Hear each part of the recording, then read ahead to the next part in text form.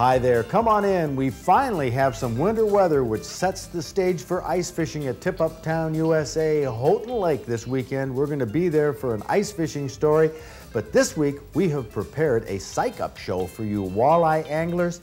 Last July, we wanted to learn walleye fishing techniques from a pro. I mean a real pro. So we took Mark Martin to Gunaseo Lake in northern Manitoba. We challenged him to catch walleye during the day and teach us how to do it. Well, he did, and we're going to teach you, so stay tuned. I'm Fred Trost. It's Thursday night. Time to learn about walleye on Michigan Outdoors. It's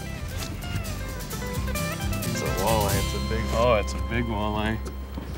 Look at the size of that walleye. Holy cow.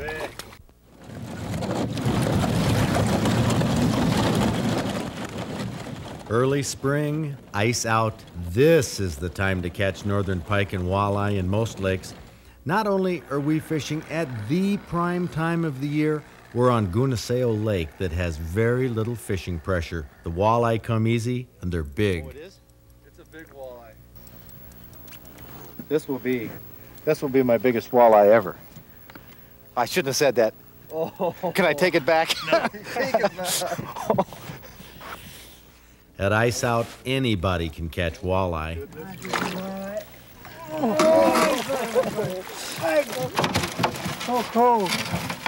Gunaseo Lake has been famous for its trophies, but even this lake in northern Manitoba has its problems later in the summer. Since Jim and Brendan Budd from Mason bought this lodge a few years ago, nobody had caught a trophy walleye after June 30th. The big ones seemed to disappear. July and August at this lodge had far fewer guests. Nobody knew where the big walleye were, except maybe the loons, and they weren't talking in a language anybody could understand. That's why we flew in with Captain Mark Martin, a walleye king in Michigan. He brought a depth flasher, some live bait, and a lifetime of knowledge. Yeah, we're at 31 feet right now. We're going to come back up into 20 here and follow that around. There's some fish right there on the bottom. I've seen a couple pretty decent sized fish down there. There's a lot of nice eating sized fish further up the shelf though right here. And right now just kind of trying to get the jig down there to there's some fish right there just off the bottom right there in 25, 24. See them all right there? Yeah. They're just hovering right there. Got them. We were surprised. This fishing trip was only 15 minutes old, and Mark had his second walleye. Yeah, it's definitely a better fish. Probably a good trophy one, maybe even.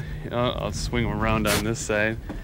This is a good fish. Is it? Yeah, this is a good one. A lot better than that other one. Mark was fishing a spot that few people had ever tried. Could be a northern. It's a walleye. It's a big, oh, it's a big walleye. Look at the size of that walleye. Holy cow. That's a good walleye. Go where you need to go. Oh, that if you want to, sure. Yeah, sure, Brandon, you can net it. Brendan Budd was almost speechless. After June 30th, he had never netted a walleye over 28 inches from this lake. He's been down there in the... He's been down in the rocks. That's probably a 9-pounder or so, isn't it? How could Mark Good Martin 9. find and catch a fish like this so fast? That's not a bad fish for what we've been. It's second fish in about 15 minutes of fishing, and we're not even fishing the real good spots. That's a dandy. I've seen Mark do this kind of thing before on strange waters, and he said he'd teach us how. It's 31 inches long. Is it really? Yeah.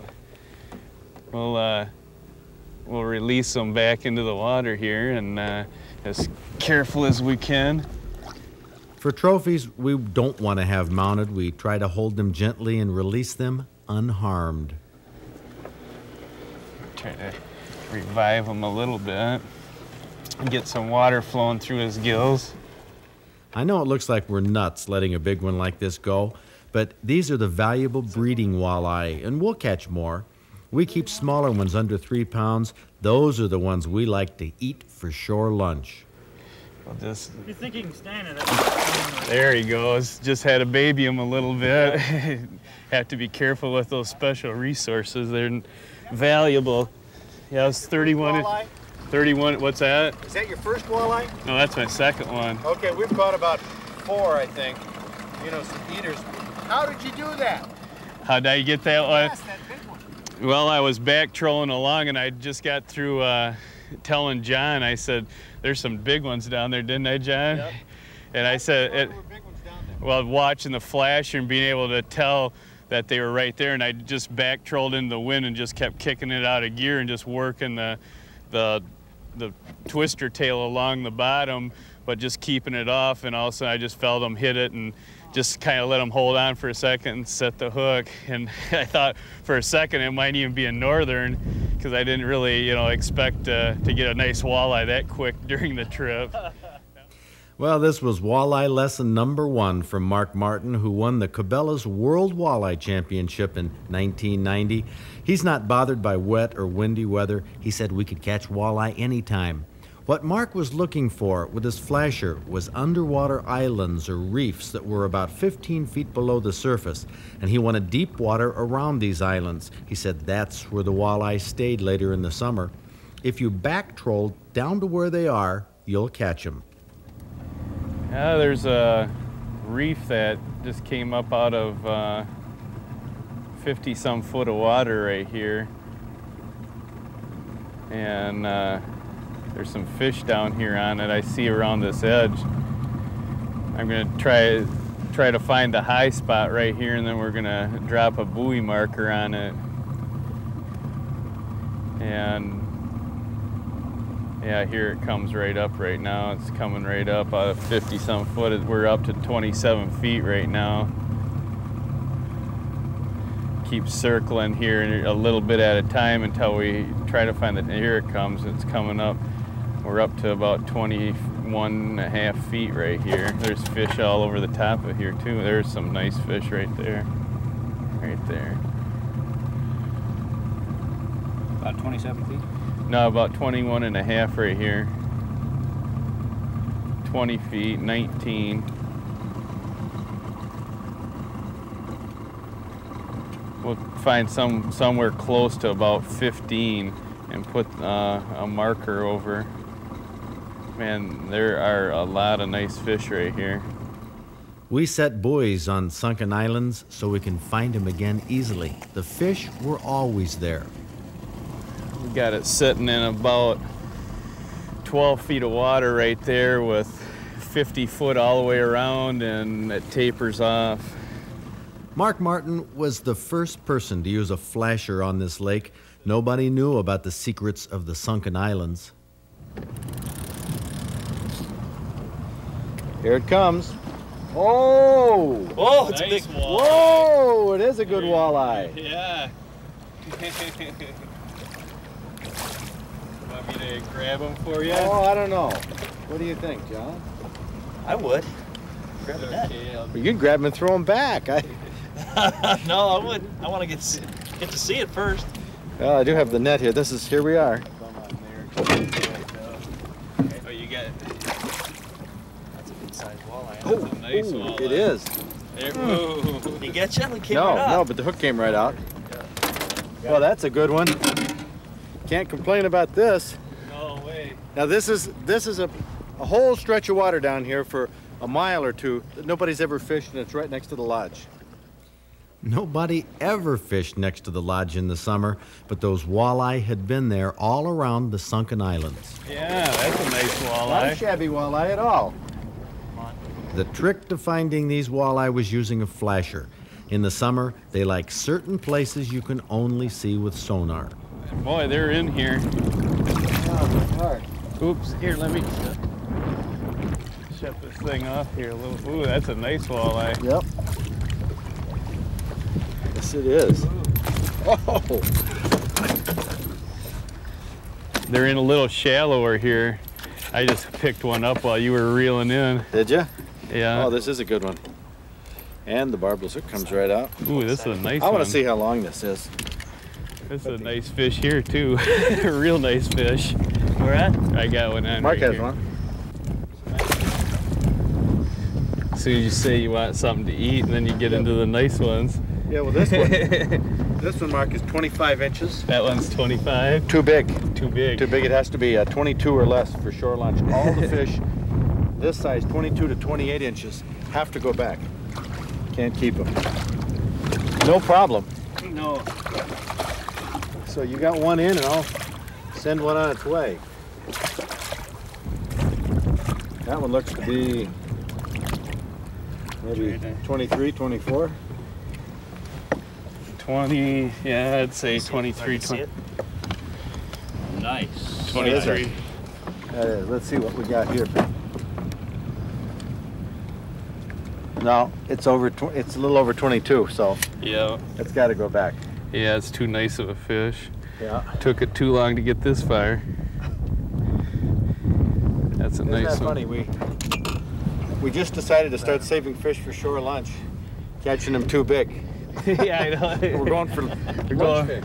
Going for shore lunch, and here goes this one back for his lunch. There he goes. Mark Martin cracked the secret. It wasn't how we fished, it was where we fished that made the difference. He taught us how to use a flasher to locate sunken islands where the summer walleye hung out. And they like live bait, crawlers or leeches. They'll make any lure work better. Back troll with the motor in reverse going against the wind for maximum boat control. And to maintain good fishing like this for years ahead, keep the eaters, but release those big spawners. It's only practical. Remember at Ice Out when cameraman John Ford caught that 29.5-incher and we all thought he was crazy for not having it mounted? He figured he'd catch a bigger one, but he didn't on that trip. In July, though, he followed Mark Martin's advice, and I had to grab the camera once again. Drop him down. I can grab him. A little tense, I think. Do you think we should get a net at this point? Boy, it'd be a shame if he loses this one. Any bets?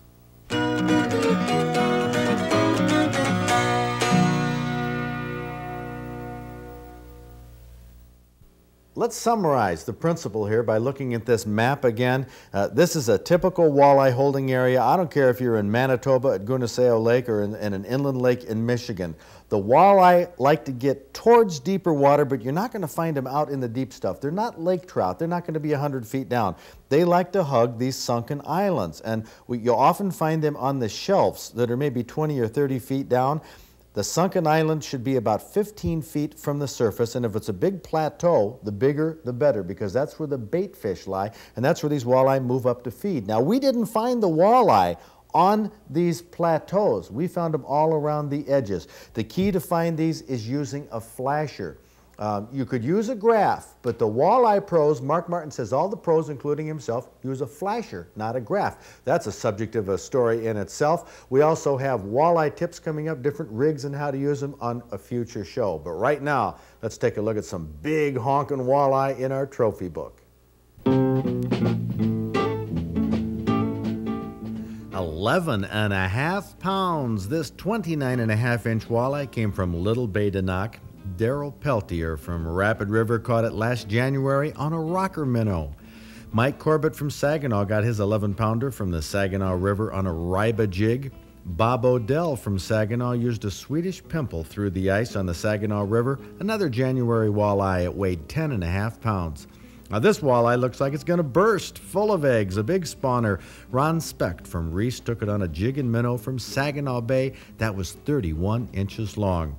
This yellow perch is in the walleye family. It sure looks small after seeing those big walleye, but this perch was 1 3/4 pounds, 14 inches long. For a perch, that's big.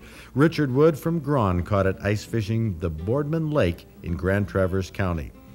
14-year-old Adam Jacobson from Rockford, wearing his Outdoors Club hat, is holding a 14 3/8-inch crappie he caught on a minnow from Bostwick Lake in Kent County in January. Scott Hayward from Rockford caught several from the same lake. The biggest was 15 inches. Not only did Dean Arnold from Belmont send us a great picture of the 36-pound muskie he caught from Intermediate Lake in Antrim County in September, but he has a great story to tell about this 51.5-incher. Now, when this baby hit, I thought I was in a big patch of weeds. oh, you mean it was just kind of... Yeah, my bait just stopped, and I going to rip it through the weeds, and I guess I really socked it to him because he couldn't get the hooks out. Did he fight a lot? Not really. Just kind of slogged his way back to the boat. And saw the boat, made one short run toward the deep water, and circled around under the boat, and then he came out and up, and we were ready for him with the net. With the net. Yep. Well, that's great. This fish turned out to be 36 pounds, 51.5 inches long. That's, they don't get much longer than that. One little sidelight. The guy I was fishing with is a dentist. And the first thing he did was to check for cavities. I bet he did. Wouldn't you love to catch a fish like this? Dean Arnold did, and he's our Michigan Outdoors Trophy Muskie Angler of the Week.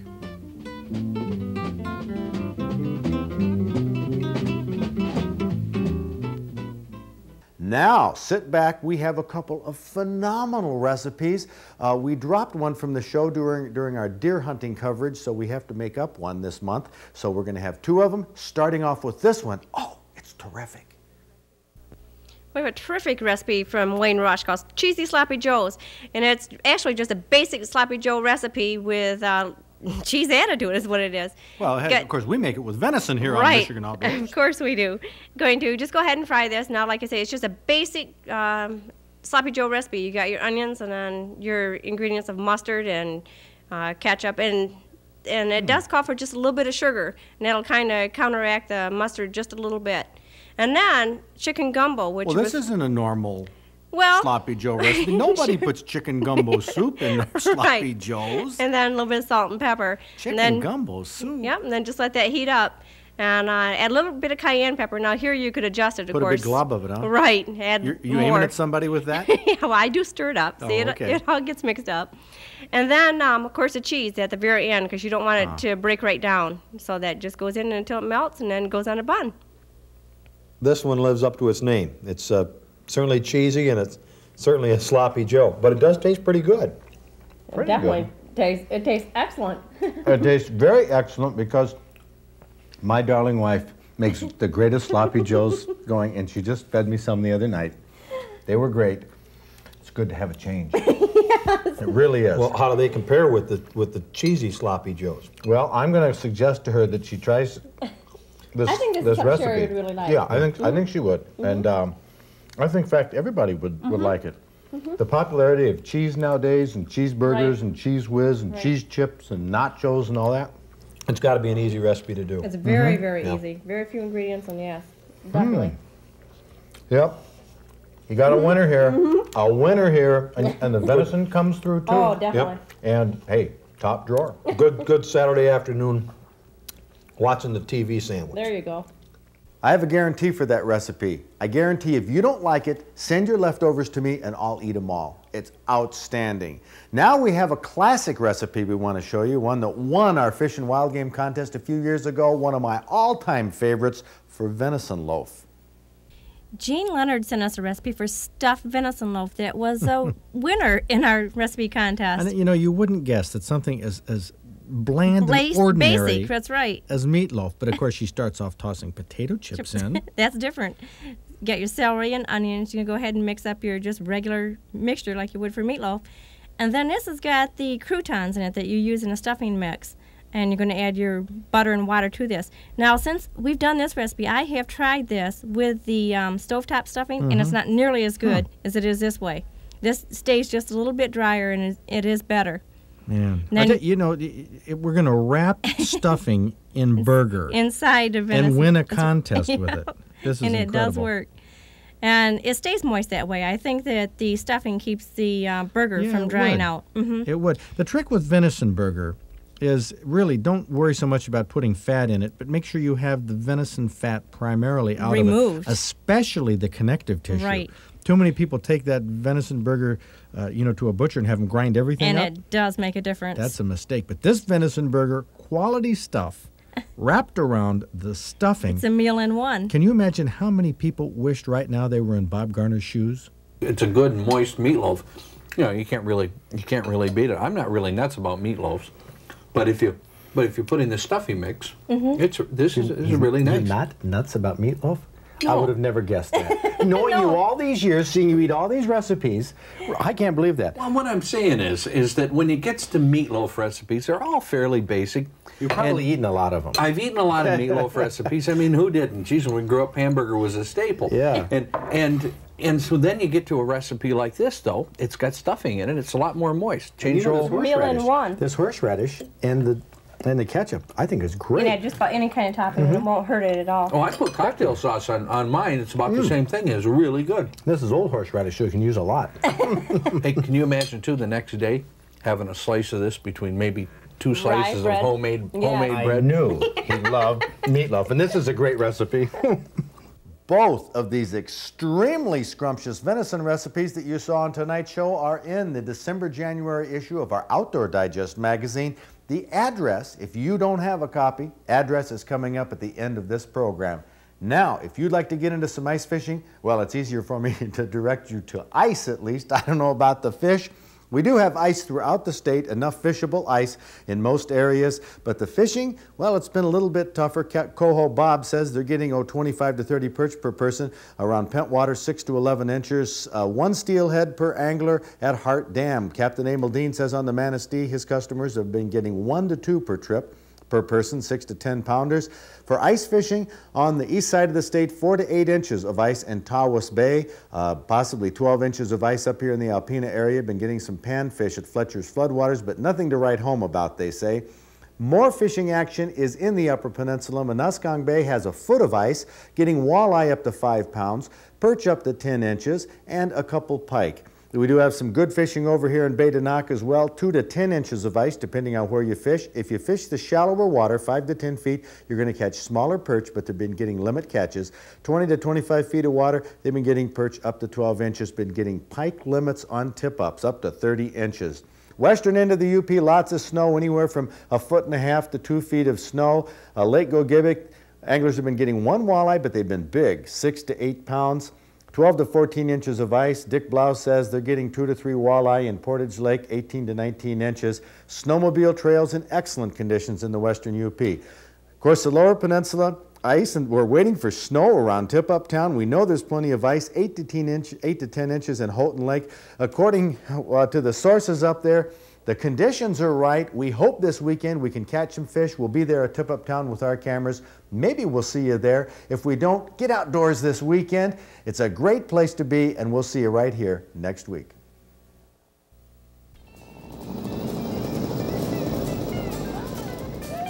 Next week on Michigan Outdoors, we'll bring you the first weekend of Tip-Up Town at Houghton Lake. Now, my broken leg isn't totally healed. I'll be hobbling around with a cane, but I'll be out there ice fishing along with Kathy Beitler and our camera crew, John Ford and Abby Burke. Our Tip-Up Town report next week, right here on Public TV. All right. That's a nice one. Nice going, Dave.